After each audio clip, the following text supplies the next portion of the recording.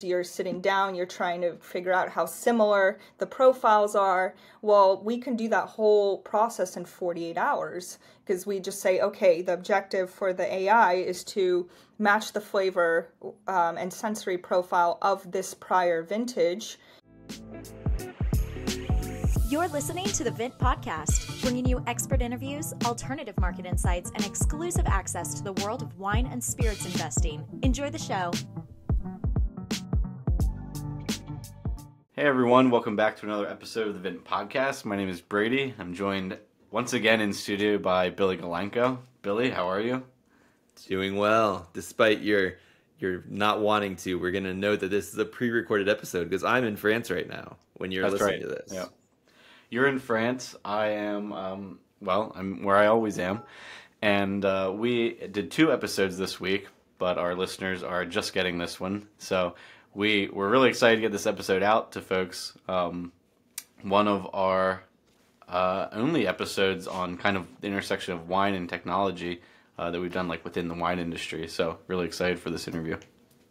Yeah, you randomly, I don't know how you found these folks, but people at Tastry, we interviewed Katerina, who is the driving force behind there, and it was really interesting. I didn't really know much about it before researching for this podcast, but coming out of working for multiple producers, both like my producer in Australia focused on both large and small volume wines, so like we were doing some bulk that was shipped all over the world as well as individual brands, and then the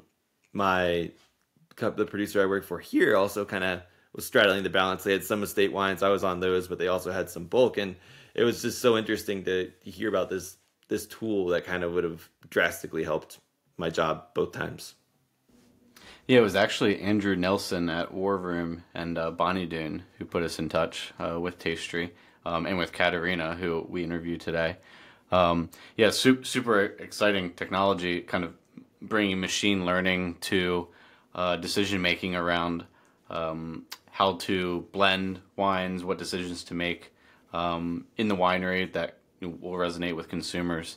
Sounds like Tastry has generated a ton of value for producers and retailers, and kind of fits right in with kind of this vision for the podcast of wanting to give people insight into all corners of the industry. I think we did that today. I think the other interesting part is we're leaning heavily, like at least I was talking about for producers and how it can help people make better wine. But I think it goes back to something that kind of like would Vint, the purpose of our company, kind of does. Like we saw a problem in the wine industry, and we wanted to give more people access to the top wines in the world and how to participate. They basically were like, people are making wines based off ideas that they think people are going to like, but they really don't have any idea. It's kind of this top-down thing where experts are saying, well, people should like this, and it's going that way, or they're just watching what's selling and going with that, rather than actually talking to the people. So like it's so interesting that their machine learning model really started from the people up, and they're helping better understand the folks, and it's ending in a better wine in theory for everybody. Yeah, that's right. I mean, producers hopefully make more money, retailers make more money, and consumers get wines that they're excited about more often. So I think that, it's definitely a win all around. Yeah, no, I think like that's people's biggest fear is they get the same wine over and over because they're worried that they're not going to like it. Well, if they had a little bit more assurance that they might, that would be great. Because if somebody like me with enough experience, I can read the back of the bottle, I can do a little bit of this and that, look at the tech sheet and get a general idea. And I like to get a different bottle every time. I rarely get the same wine over and over. And I always encourage other people to do that. And then I never really try to have the empathy to understand you're lame, you get the same wine. It's like, well, no, they don't know exactly how. And it's like, you don't want to pay $15-20, come home with something you don't like. Or even if it's only $5 or $10. So I think it's kind of cool to figure out how they're kind of mapping and helping people know before it even hits the shelves that people in that area are going to probably like these wines. Yeah, and there's so much talk around AI and like learning models, and in this case like machine learning. So I think it definitely fits too into sort of this technology moment of letting computers and like data sets, smart data sets, do some of the heavy lifting for us. And so I think the wine industry is in need of some of that heavy lifting be taken off her shoulders. All right, I have a random question for you based on some of the things she was noting. So something that I thought was really cool is she was basically saying like what you were eating when you were growing up, or what you're generally accustomed to liking on a macro scale kind of drives trends in your areas. She made the really cool point that, you know, wine with smoke taint is actually weirdly more widely enjoyed or accepted in Texas because of everybody's inherent love of barbecue, which I thought was hilarious. So my question for you is, what would the Maryland flavor profile lean towards? Is it like Old Bay in wine, or like what? What is it? Yeah, that's interesting. I guess there are a couple of different ways could go. Something that we do here that I don't know how many other places do this, but this kind of idea of like fat and acid balanced together happens a lot, especially like in like the central East Coast and down to the Carolinas, right? Like the barbecue sauce in the Carolinas, or the, you know, kind of is all vinegar based. Have always like really liked vinegar. We eat vinegar on French fries up here with usually sprinkle like Old Bay on it too with French fries. And so I think that like acidity like resonates with me, just like personally. Well, what if you think what have you seen? Like what would you think your friends and family in the area? Is there something that they really grab? Yeah, like what are the average Marylanders, or I don't know where you live in Maryland, but your town, like. Well, okay. For people that I know out where I live, which is like farther out or where I grew up was farther out in the country, and people definitely have like a sweeter palate overall for certain things. So does that go with the food you would eat too? Like maybe just like really like kind of, you know, meat and potatoes heavy, kind of like, just like heavy diet of those things that are like starchy and rich and maybe sweet as well. Then I'm also thinking about kind of as you head more towards the city and the coast, you get, you know, people are eating more seafood, drinking more beer. You know, Baltimore is a huge beer town. So I think about, you know, some of we've talked on other episodes about wines that resonate with beer drinkers. And so I think that like also maybe would play a factor as well. That's a tough question to answer, but one that I think Tastry, this company, sounds like really well. Yeah, I like how she's like, we're trying to predict more of what people don't know they like yet and will like. And I think what you got to at the very end there, I think makes a lot of sense with like seafood, whether it be fried or even like boiled crabs. A crisp beer with some bubbles is always a great pairing. Yeah. So maybe, you know, that helps drive a big beer market. Maybe a lighter like Piquette or some sparkling wine or something down the line could maybe fill that void, or something, you know, natty. I was thinking. It's funny because maybe the most successful in my view, like, I mean, I don't have their balance sheets, but sort of the best received winery in the state, Old Westminster Winery, makes wines exactly in that style. I think that, like, for me, would really resonate with a light beer drinker, or even like craft beer drinker who maybe drinks like sours or like kind of lighter beers, maybe. Mm-hmm. Yeah. Yeah, I was thinking about her too, because she mentioned, and I bring it up on the podcast, like, a lot of the biggest hits in your area or even across the country just happen spontaneously. And my old company, one of their main products, I guess the main thing that drives the revenue that allowed their estate division to be created, was this Stella Rosa wine, which is like it's kind of like a Moscato d'Asti. It basically is a base, and then there are flavors, so it's like sparkling and slightly sweet. But it took off because the original winery, is based on the east side here in LA, and there's a large Hispanic community that was actually in the neighborhood, and they would say people would just come over and, you know, grab a bottle, and that works really well, particularly like with tacos, things that are like kind of spicy but also fatty and stuff. Sure. And it really played in with that, and I was like, maybe that does make sense. And then turns out Americans overall just eat a lot of either fatty or some spicy things, and that kind of just took off. I think that's interesting. It'd be interesting to have a technology to help find some of these unique things a little sooner and see what we can have. I think it's going to lead to a bit of innovation in the market for sure. Yeah, I remember, I think this past summer, like, my mom never drinks anything with bubbles. She just like immediately like crinkles her nose and just like hates the sparkling aspect. I got her to drink a like slightly effervescent Lambrusco, like a bit off dry, but she loved it. And I like never would have thought that she would drink something like that. It was kind of just like poured into a solo cup, like on the deck around the pool kind of thing. So yeah, I think that it shows that a bunch of different things that people don't expect that they would like can resonate if it's, Yeah, so if they have the assurance, whether it be from a technology or a trusted retailer that was informed by Tastry, maybe they'll be more open. So that's my mission, is always to have people try more wines, and Tastry is helping do that. So I'm in. I like them. Yeah, awesome. Yeah, our interview today is with Katerina Axelsson, who's the CEO and founder of Tastry. She graduated from Cal Poly. She has her bachelor's in chemistry. She worked at a custom crush facility and kind of industry adjacent, also in the lab, working with some producers, and really kind of latched on to this issue that a lot of these decisions were being made blindly and just making a lot of assumptions about what consumers liked or didn't like. So she taught, as she says, a computer how to taste, and Tastry is the result of that. It sounds like they're innovating in a lot of really cool ways, and it was great to have her on. So without further ado, here is our interview with Katerina.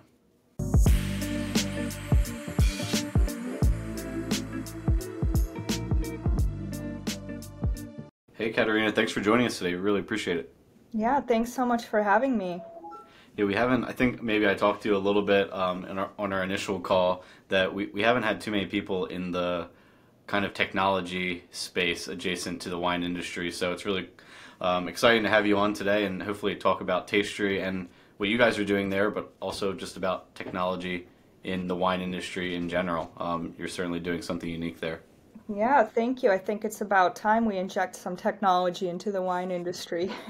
Yeah, maybe we'll start there. Like the industry's pretty antiquated, right? And so I'm sure you got your start somewhere and sort of noticed this and wanted to implement a solution. So can you maybe talk about your background a bit, how you got into the wine space, the wine industry, and then ultimately what led you to Tastry? And then we can go more in depth there, but start at the beginning. I feel like everyone who ends up in the wine industry has some interesting story as to how they ended up there. But I went to Cal Poly University in the Central Coast of California, and I was an aspiring scientist. But I was studying chemistry. But we have 400 wineries in a 40-mile radius or something like that around here. So the way I paid my way through college was by working at various wineries, large productions mostly. And I would be in the lab and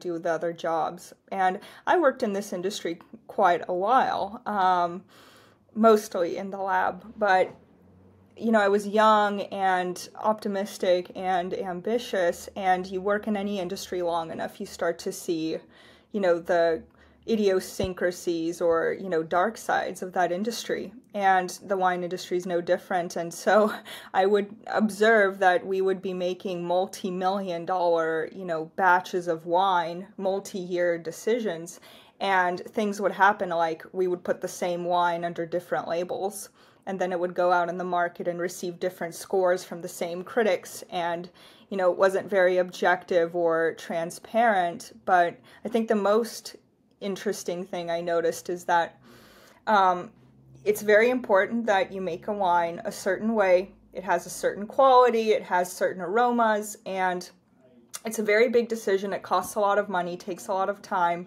involves a lot of people, and it's all based on intuition. And everyone's looking at Nielsen, scan data and trying to figure out, how do I emulate or differentiate against my competitors? How do I know what the consumers are going to want? Are they still going to want it, by the time the wine is out? And their best, way to answer these questions was to sit in a room and sniff some wine and say, I think it needs to be more tropical, right? There's a artistic component here, but usually the sophisticated palates and preference of the people making the wine, isn't what the majority of consumers are drinking, unless it's, a very high-end cult-like wine. So anyway, that was like a very, sorry, long tangent, but like, I thought at the time, okay, what if I can just objectify all of this? And what if we can understand more about what consumers want, even though they can't describe it, by looking at the chemistry? And the answers we want have to be in the chemistry because we're experiencing it. The problem is we're looking at chemistry like a machine would, and we should be teaching the machine to look at chemistry the way a human would. So that was like the big hypothesis, and like part of the key problems, if I could just explain for a few minutes, is I read research on how people perceive flavors, and we actually don't really understand that really well. So even like multi-billion-dollar CPG companies will spend money on focus groups and pour, coffee or whatever product it may be, and half the people will come back and say, oh, this is, apple, and the other half will say this is pear, because we have different experiences. And we actually found flavors and what you perceive don't even predict how much you like the product. So if you want a successful product like wine, it's all about consumers just having a positive experience and remembering that it's not about it, tasting like cherry or anything like that. But the problem is no one could really figure out how to do that because there's a flavor matrix effect in the chemistry. So everyone's looking for, okay, how do I make this taste like cherry? But the problem is looking at that one compound is irrelevant because there's hundreds of other compounds interacting that are like a chemical soup, and it's about looking everything in one snapshot. So the short version is, after years of research with analytical and flavor chemists and machine learning experts, we actually developed a method that could look at the entire flavor matrix of a wine in one snapshot, the same way a human palate would. And that's how we kind of like objectify this process and then relate it to what consumers actually like. Yeah, I think that's so interesting to me. I worked a vintage in Australia at a larger winery, and I don't think people realize that, there's all this romance and everything around wine, and everybody's like, oh, it's kind of, to your point, this subjective thing where the winemaker goes out into the vineyard and tastes with the vineyard manager, and then it just becomes wine. It's like most of the people really want their wine that they get, in large volume to taste the same way every time. And they don't think about how that comes to be. They think it's like this romantic, process. And I think what you're saying is really interesting to like kind of help streamline that and make it a little bit more consistent. We used to have our winemaker would drive from Adelaide like 3 hours just to come taste and like look at the lab report and then be like, do these two little things. And then he would go back away. Like we could have saved money for the end consumer if we didn't have him just do that drive every day just to taste, 50 tanks. So I think your process is really interesting. And yeah, and I know we haven't gotten into it yet, but it's a really good point. One of the more interesting things about Tastry is it's not just about, mitigating the risk of launching a wine that consumers are not going to like, right? We do help make the best wine ever, the best wine you possibly can with the resources you have, and we do that very quickly. But where you see the more tangible benefits immediately is like the savings and operational costs, because you get to the result you want faster, right? So like one thing we do is like oak trials, right? That could take switching over from cooperage to staves or alternatives, right? That could be a very long process because you're running trials, you're trying from different vendors, you're sitting down, you're trying to figure out how similar the profiles are. Well, we can do that whole process in 48 hours because we just say, okay, the objective for the AI is to match the flavor and sensory profile of this prior vintage. Here's the material that is possible or, could be part of the recipe. And then it gets to that point a lot more quickly with less trial and error.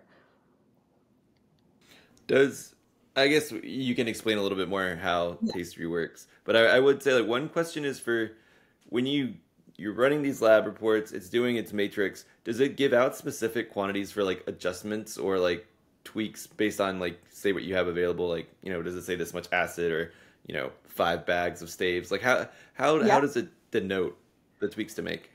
Yeah, so it's called computational blending, and what we do is it's kind of a brute force method. So the other side of Tastry is we have provided wine recommendations to consumers, right, for many years, and we have our own training sets that help us understand how much consumers like something. So basically we have all these human palettes we have gathered, which I could explain how we do that, in like the cloud, and we call it the virtual focus group. And we run all possible simulations of chemistries of wine that don't even necessarily exist yet. So over the years, in our software, we've analyzed, adjuncts from all sorts of providers, for example, and we have,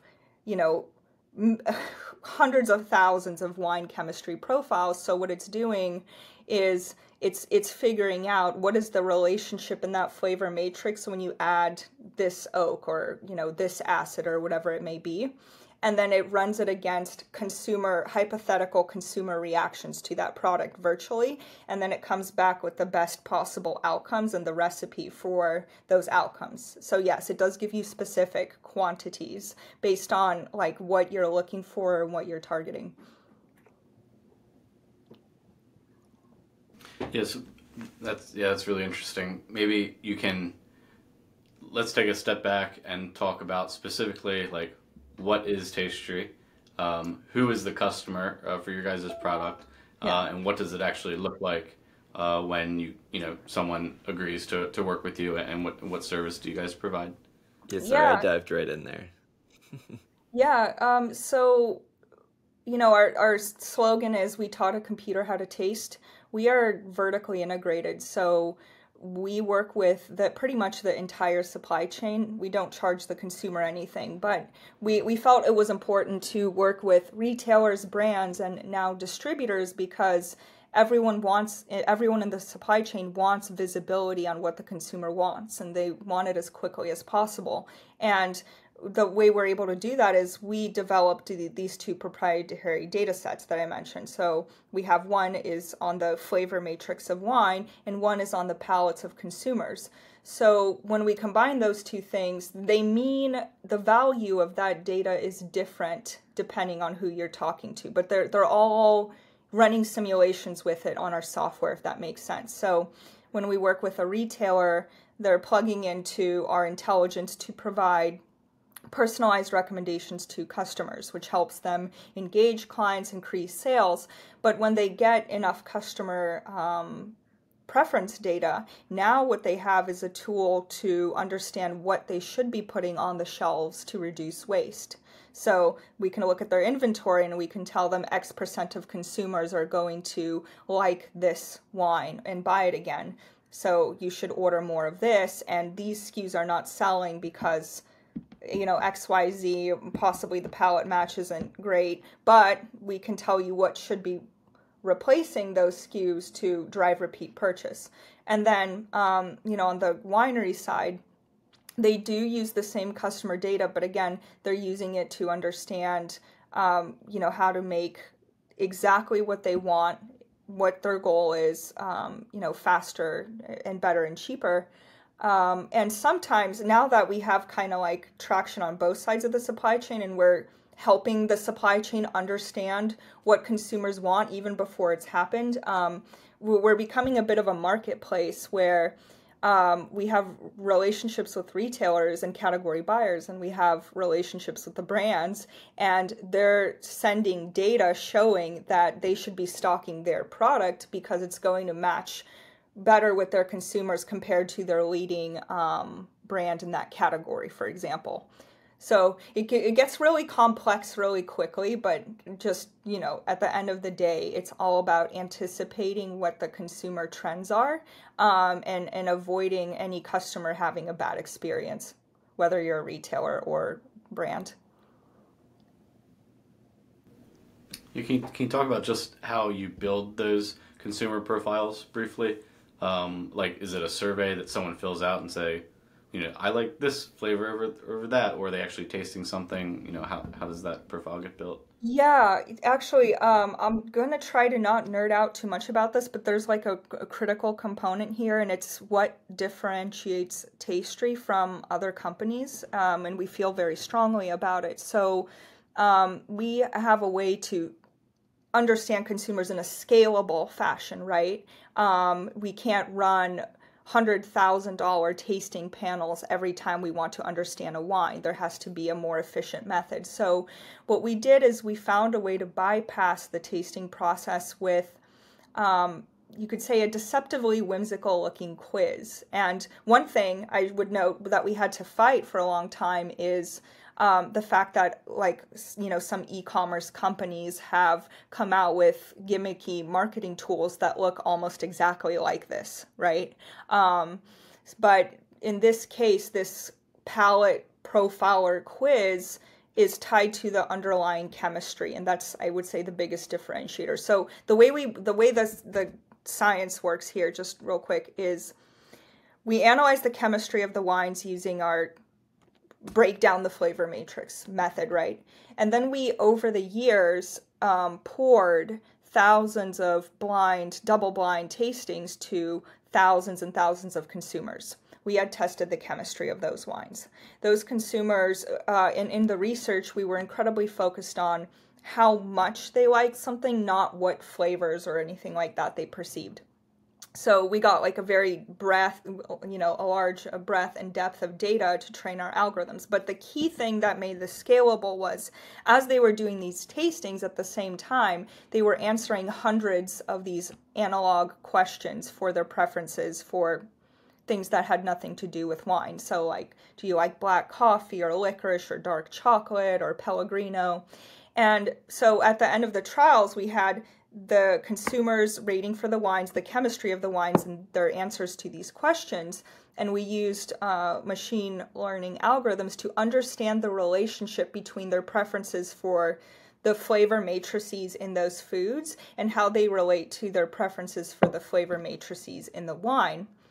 And that's how we came up with, hey, in 45 seconds and 20 questions, we can understand about, 85% of your palate that's as a starting point, with no other knowledge or feedback or ratings on any other wines you've ever had in the past.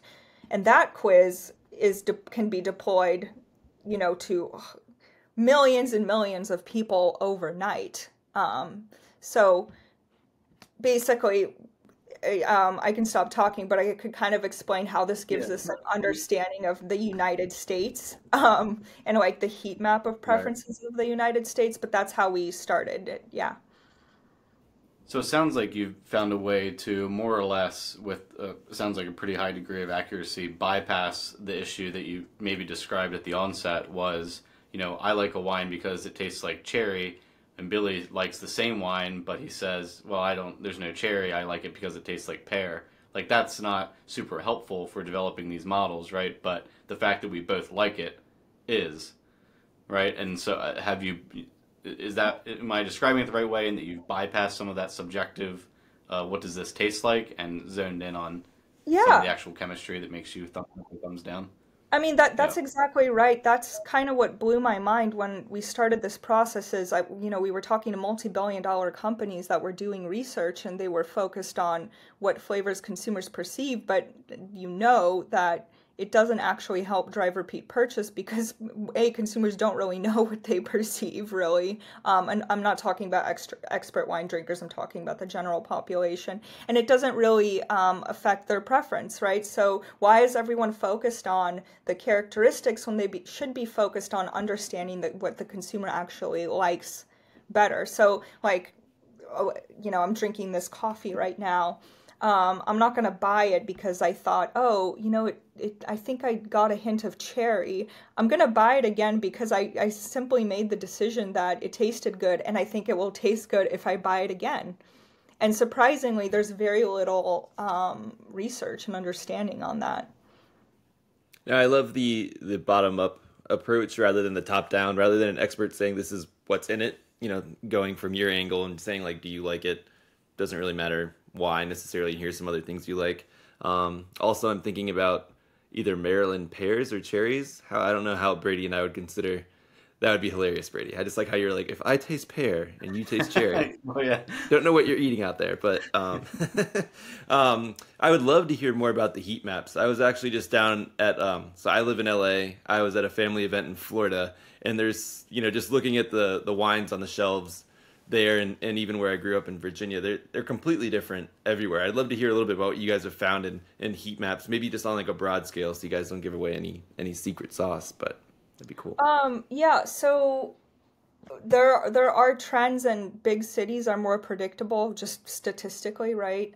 I can't come out and tell you things like it's usually difficult to make very broad generalizations, like, oh, people in Texas like things that are sweeter. It gets a lot more granular when you look at the data this way. But there are trends in zip codes, and what I will hint at is the demographics aren't as valuable as people think they are. If that makes sense, it's all about culture, and there's a lot more nurture. There's some nature for sure, like people have biological preferences, but there's a nurture component. And I'll give you an example. Let's say, there's a city or zip code where there are a lot of, Japanese people. Some of them were immigrants, and some of them, grew up and, were born here, and they were eating burgers and milkshakes, and, that's how they grew up. The people who came directly from Japan were eating, natto and like Japanese food. Even though their biological preferences might be similar, the cultural effect on their palate is dramatic. So what you grew up eating affects your preferences way more than what demographic you're in, which is where the quiz is very helpful in understanding that, because it gives you a better idea on what your actual current cultural preferences are, if that makes sense. Yeah, it's really cool. Something that I thought about when we first talked was, who else in the space is taking a stab at this? It sounds like you guys are maybe the first to approach this issue using machine learning. Is that right or not right? And who maybe are other kind of, not competitors, but are there other companies thinking about the problem from the same angle that you guys are?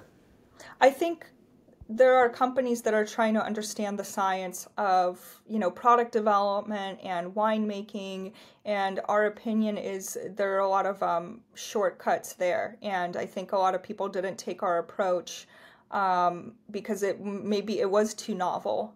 It's very difficult for me to point to like a direct competitor. Our business model is complex and it's new. The technology, is an entirely different approach than the way things are done now. But there are companies that have, looked at the chemistry of beer, for example, and what they did is they relied on experts for the training set, which we think is not a good way to go, but the experts were identifying these flavors and characteristics like we were describing. So how hoppy or how fruity is this beer, for example? And then what they would use, I wouldn't call it AI, but let's say algorithms, is they would analyze the chemistry of a new beer and try to identify, okay, how hoppy or fruity is it? And that's different from what we do, because that's very quality like control, right? And it's not about generating new things or understanding what could have been if you have done this. It's not good at simulating better outcomes for the future. If that makes sense. Yeah, that's kind of how I meant to say it. Yeah, that makes sense. So thinking about that, who is your ideal customer within the wine industry? Is it, I guess you said producers, also retailers, but, really where does a technology like this deploy most seamlessly? Yeah, I would say so. We have customers of all sizes, but we'll definitely lean toward larger productions, definitely above 50,000 cases. We have done we've done some incredible things with very, very small productions, like in the event of an emergency or if they wanted to understand, the opportunity for their product better. But the reason that we leaned into larger productions is there's a lot of opportunity to improve the efficiency in how the products I made, right? These are like large scale factories, and it's about the economics and it's about the unit costs, and it's very easy to prove value there with a large production. Also, they are more often than not, nationally distributed, which means that they can more likely leverage our data and understanding on how to get more business in retail. Not to say we've definitely gotten very small brands and, placements in like Costco and Kroger and places like that. It just takes more time for them to wrap their head around it, I think. I have two disparate questions. I'll leave. The first one is, what happens, say, down the line, 5, 10 years, 20, everybody's using your guys' technology and you've identified, like, this is the optimal wine. How does a brand continue to differentiate from each other? Are they going to have like programmed house versions of this, or like how will you guys continue to facilitate in a world like that? Okay, so I hope I am understanding your question, and if I am, we used to get this question all the time, which was, if your AI is optimizing the wine, doesn't that mean everyone's going to be drinking Apothic Red, right? Or something like that. And the answer is it's actually the opposite. Right now, like before Tastry, when we first started working with clients, they were already trying to do that. Everyone's trying to make a look-alike of X, Y, or Z, right? Like they don't need our help for that. The interesting thing is they're doing that because it feels safe, right? Like you want the golden goose, you don't want to mess with the golden goose. But it's ironic because the most successful labels and brands that have come out were way more often just done on a whim, a creative whim by a winemaker who really just wanted to have the balls to do what he wants to do. So our data shows, why make Apothic Red, for example, when you could make something so much better? The problem with making the best wine possible for everyone is you get water, right? So you can't do that. It's not possible. The more people like it, the less those people will like it, if that kind of makes sense. And the fewer people like something, the more they're likely to like something. So if you see an opportunity for the materials and resources you have to do something different that hits a different niche or group of people stronger, you're going to be more successful. So we've gone through a couple cycles, and we've seen that we're actually encouraging more diversity in the kind of wines that are coming out in the market, because people have the reassurance. They're looking at data, and it's giving them reassurance to do something new instead of going stale. That makes a lot of sense. Yeah, no, it's actually, I used to work at the winery. I was on the estate side of things, but the winery that created Stella Rosa, and that was basically one of their founders did that on a whim, and we've seen how that's taken off across the U.S. So it's kind of funny. It really matches exactly what you're saying. My follow-up question was, utilizing your technology, obviously you guys are able to break down and analyze wines. Is there a plan, and what would it look like to provide wine ratings that are, completely objective, and you're no longer relying on a James Suckling or a Robert Parker who may have completely different ideas of what's good? You mean, how do you make Tastry like the scoring system of the future, kind of? Kind of, yeah. Like, how have you guys thought about that, and like, what would you envision it looking like if you did? Yeah, well, the future is beyond personalized, right? Everyone wants to feel like they are catered to as an individual when they are buying a product. So Our system does that really well. When you get a wine recommendation from us, we're telling you, okay, this wine is going to be, you know, a 92% match to you and an 85% match to your wife. And so, you know what I mean? The rating is different depending on who you are. So it's not based on a score from a critic who has certain followings.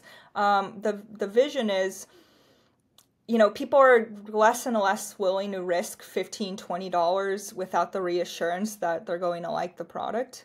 So I would say 5 years from now, whatever sensory-based product it is, even beyond wine, people will think it would be very unlikely for you to buy something without kind of like the green check mark that says, yes, this is a match for you.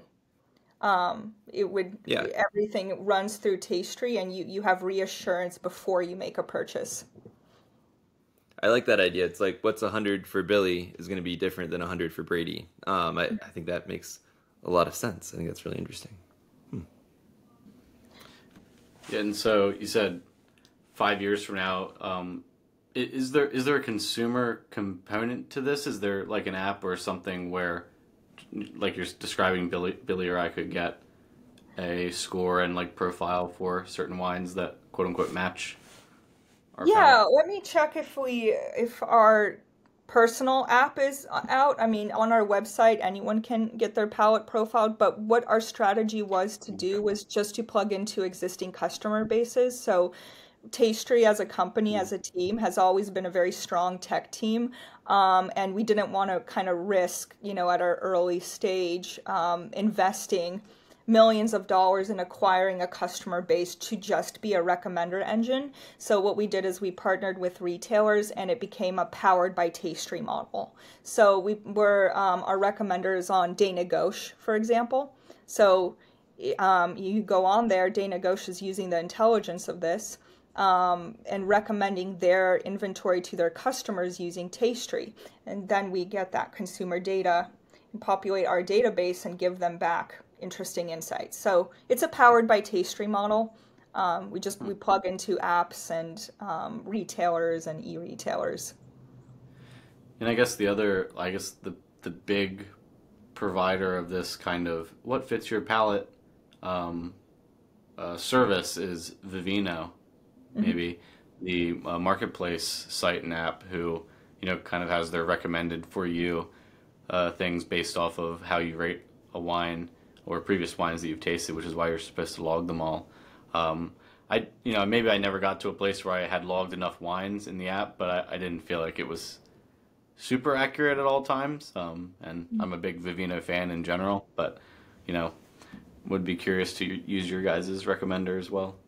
Yeah, let me send you a link and we'll make it happen. You know, the other thing about recommenders like that is they use more often than not what's called collaborative filtering. And our opinion is it kind of makes recommendations boring over time, because not to say that it's not helpful. I don't mean to sound too aggressive, but if your algorithms are focused on finding wines or products that are similar to the ones you've already liked, or similar to people similar to you, right?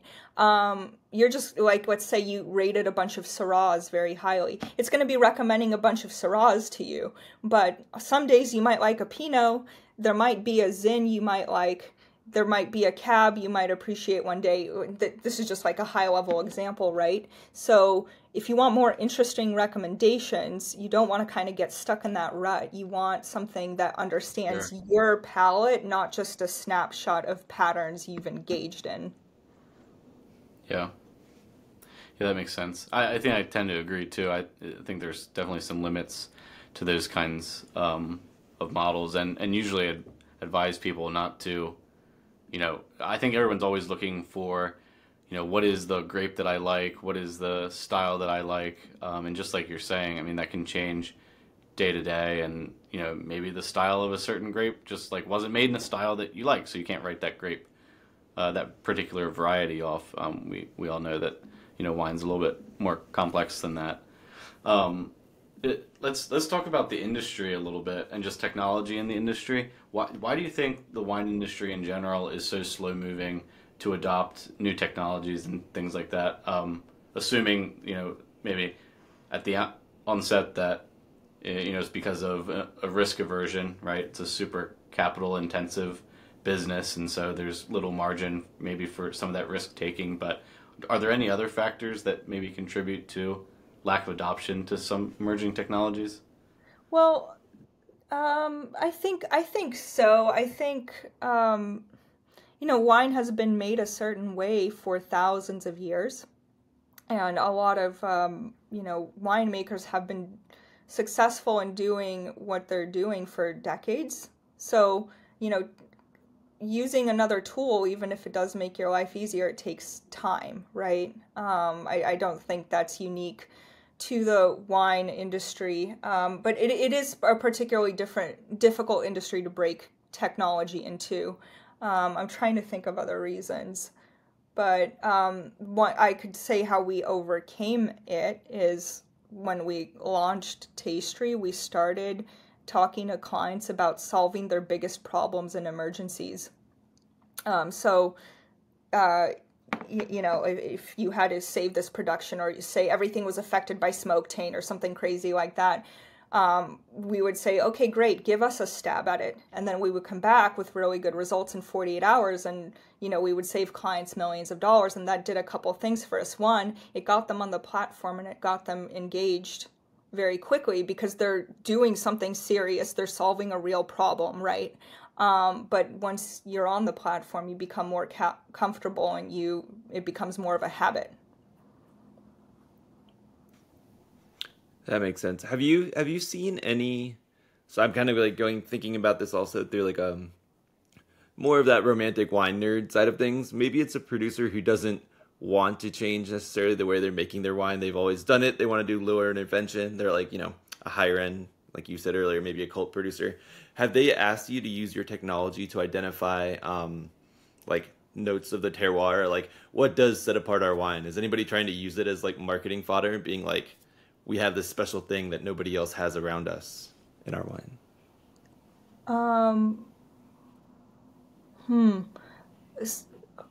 I'm not sure. I'm gonna have to think about that one. I mean, we have a lot of winemakers who have told their story and their experience with Tastry on our website, but marketing fodder, I'm not sure. I maybe I didn't understand the question. Sorry. Yeah, I guess it's kind of, I'm still forming it in my head. I'm just thinking of somebody like, we'll go all the way to the top, like Domaine de la Romanée-Conti, like DRC, everybody claims it's the best, they're making enough money, so they want to be like, we want to get our wines, and they would never do this, or maybe they would, but they want to get their wines analyzed to show like these distinct components make DRC this much better than like a different one.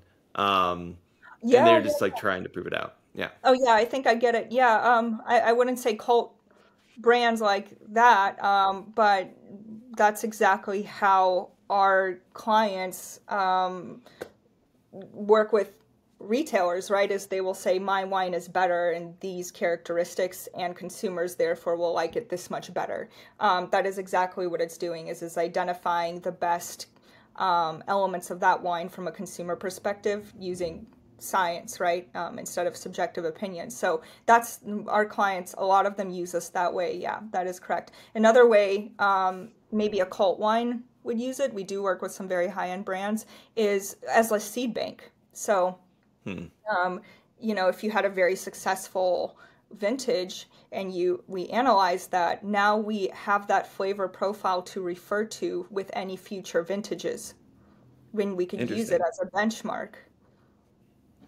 That makes sense. Rather than, some people do keep records, but now you have a very specific record. That makes sense. Way more. Has anybody? I guess. Yeah, I guess my other question was, I'm still like kind of like not a purist, but going back to like the idea of terroir. What if somebody's like, I grow X on like this type of soil, so they do like a soil analysis and they get a wine out. Has anybody tried to use that in like using your technology to inform where to plant like the next vineyard? Like, cool, if this is similar soil, I'll take a clone. In theory, I should get similar wine out. Obviously it's not that easy, but No, well, we're getting there. Right now, we're hyper focused on post-secondary, but we keep getting requests and pressure to move into the earlier side of the winemaking process, right? Going back to the vineyard. The farther back you go, the better the outcome, but we're just not there yet, but we will be there, I would say a couple years. Yeah. Yeah, cool. No, I can imagine. It's exciting. All the possibilities you have in my mind, just kind of like all over the place, what you could do with it. So, Yeah, we've had to Can you be very describe the? disciplined. Go ahead. No, yeah. Can you describe the like it? Is there an average palate profile for American wine drinkers that you could describe for us, or is it more variable by specific demographic breakdowns or region of the country or something like that? Like, are there some descriptors that you can give for the types of wines that we most like? I'll give some fun, obvious examples, but there was there's natural smoke taint compounds, for example, in grapes, and like they exist even without fires. And our data, one of our clients was impacted, and our data showed that the wine would do incredibly well in Texas because in this particular case, there was a very strong barbecue component. So we've seen like fun, obvious things like that. I would say, everyone likes to talk about how people like things on the sweeter side. I think that's true, but what's interesting is they like it even when they don't perceive sweetness. I know people don't think they perceive sweetness when they do, but what I mean by that is if you add a certain amount of oak or there's a certain amount of alcohol or acid, you can hide the sugar and it won't taste sweet at all, but people still rate those wines more highly because you get the sugar high in your brain, even if you don't taste it. So you're getting that hit of happiness from the sugar regardless of what you're experiencing, and that's like a latent variable we had to figure out because our AI isn't looking at what hits your brain like that, right? So are you seeing that? So that makes me think of, we had a guest on recently, Peter Leem, who is kind of like an expert in champagne, and he had a similar experience where they would do bench trials for different dosage levels, and he was like, there's certain levels where either the sugar would stand out or you wouldn't perceive it. And he's like, we'd always found that sweet spot. And he's like, it wouldn't be that you could taste more. The wine wasn't sweeter than, say, 2 grams to 3 grams, but it just felt more complete. Have you seen it on the sugar side as higher is always better, even if they can't perceive it? Or is it always in balance working with, the other components, as we kind of traditionally say? I would lean toward balance. Definitely balance. People like a little bit of sugar. Generally, it can't be cloying, right? I would say balance is usually key. Nice. Yeah, as one would say, always in wine. That makes sense. Okay. Yeah. And I hate making generalizations like that because there's always an exception, right? Yeah. Yeah, and I feel like a lot of friends who hate sweet wines that are cloying, and love really kind of ripe fruited red wines, and then haven't really explored like high acid but with some residual sugar white wines, and so I think that like those three kind of categories are something that models like that would really expose. Yeah. This past weekend we had that experience where I had a friend who said I don't like sweet wines at all because I was going to give them a dessert wine. Obviously, it was a wine that had really high acid, and they liked it a lot. The sugar is kind of hidden by the acid. Yeah. Let's see. A couple other things, Billy. I didn't know what direction you kind of wanted to go. I wanted to talk a little bit more about trends and see if we could lean in there. What kind of if you look kind of ahead to maybe emerging trends in terms of consumer preferences and or things like these, or what some producers are aiming to try and accomplish with their wines. Is there a clear kind of trajectory or trend in terms of what you're seeing, and like has that changed since you first got into the wine industry? I would say it's not super clear. It gets very like specific SKU level for us. So like what we're really good at is identifying, okay, these are the things that exist in the market and it's hitting the consumers and they like it this much, but this is what's missing. There's a missing gap here that could cater to people and this product doesn't exist yet, right? So we could look at potential trends, or rather like predict them if we had enough simulations for that. But I would have to say there's more than taste when it comes to trends. Like there are more variables, like marketing is a big component of trends. And we're looking at how does marketing affect how much people like a product, but we're getting there. Like the low alcohol category. Yeah. I said the example of the wine that you described where they put the same wine in 2 different bottles with different labels, like that, I feel like really resonates with me as someone who probably used to buy wine based off labels and probably still do. You know what I mean? Totally. Yeah. Yeah. What are you drinking personally these days? Do you drink a lot of wine, or are you too deep into it that you can't anymore? Yeah, I'm sitting here with 20 glasses of wine and saying I'm working. I have weird. I ended up in Bordeaux and Burgundy. Like they joke about, you have enough wine, you end up in Burgundy. Definitely something I like to have with duck fat fries. Something unusual is I do like Brut Nature sparklings. And people in the company call me Bubbles because my go-to drink is usually a sharp sparkling wine. Nice. Are you still based in San Luis Obispo? Yeah, that's our home base. Mm-hmm. Come on over if you ever want to have some wine. Yeah. No, I definitely. I actually went there number one. I moved to California almost 5 years ago, so I had no idea where Cal Poly was, and we went up to spend the weekend a couple weeks ago in San Luis Obispo, and I had no idea how interesting of a nice little town it was. Like we'd always gone up to Paso. Like I said before, I worked with people who owned vineyards in Paso and Monterey, and never made my way down. But it was cool. They have that. There's like a little champagne shop there. We stopped by. I'm not going to try to describe it, but I'm sure you know. But that's interesting. So now I think of San Luis Obispo and the sparkling wine I had there. So, yeah. Yeah. Well, it's a happy place to be. Yeah, tons of energy. Circling back real quick though, have you found yourself working with any producers and then like starting any rivalries? Is there anybody who's like, aha, like I knew these wines from this area were way better, and like people making like either personal changes or like even business decisions, like we're going to focus more now on Paso fruit than like Napa where we were sourcing before, and like the boss is like, I knew it, we should have always gone the better value route anyway, and it's better fruit.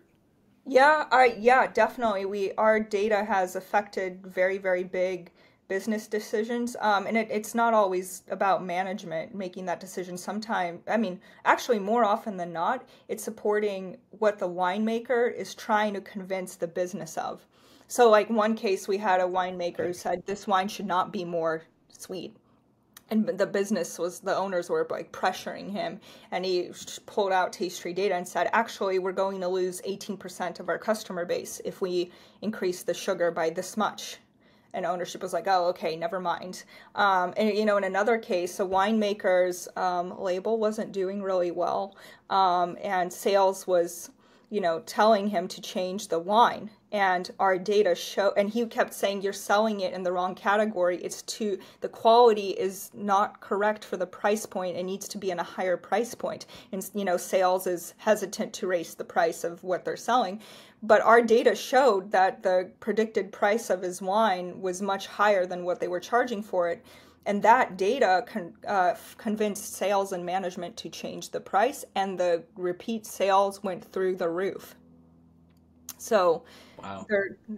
Decisions like that have been, having a piece of paper with data that is, reassuring is definitely accelerating like big decisions, I feel like. Oh yeah. I've been on the other side of multiple of those decisions where it's like you try to cobble together what you think, but in the end it's really just based on like comparisons and general ideas. Like you have no ideas. I think that would have been super helpful. And I guess going back to your own personal preferences, has any of the data informed your like moving anywhere to your tasting, or anybody on your teams like, I never would have thought to try this wine, I did now and I actually kind of like it?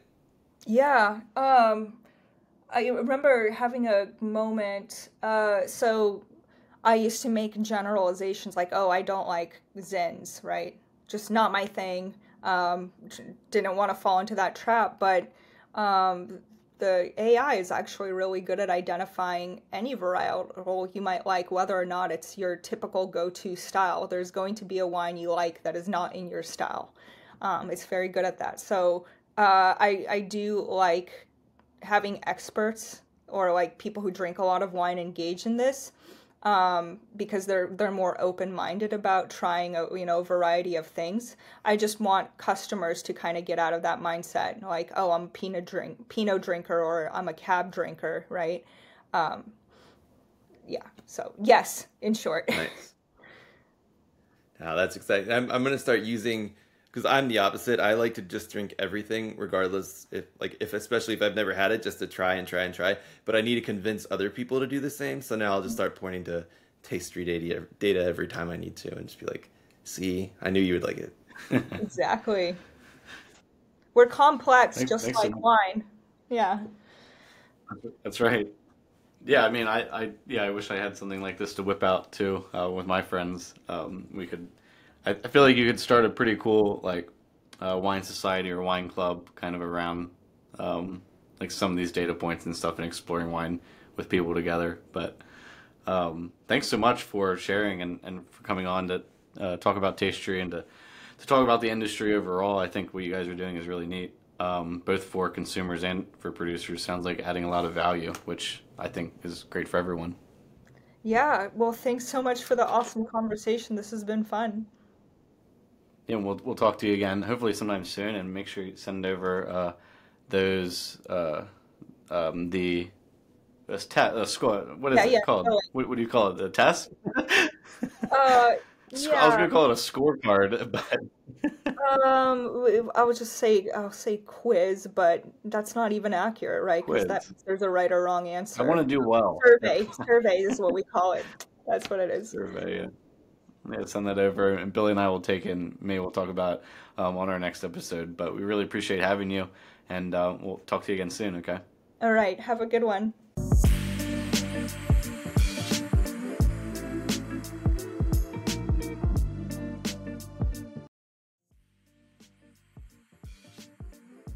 To check out our current offerings and to sign up for the Vint platform, find us at www.vint.co. That's www.vint.co. For questions, comments, or feedback on the Vint podcast, please email us at support@vint.co. Vint and VV Markets are offering securities pursuant to Regulation A. Our offering circular as amended can be found on the SEC website. Past performance is no guarantee of future results. Investments such as those on the Vint platform are speculative and involve substantial risks to consider before investing. We may provide communication that may contain certain forward-looking statements that are subject to various risks and uncertainties. Information provided in any communications, including this podcast, is not legal, business, or tax advice. All prospective investors should consult a legal, tax, or business advisor concerning the subject matter of any communications and any offering.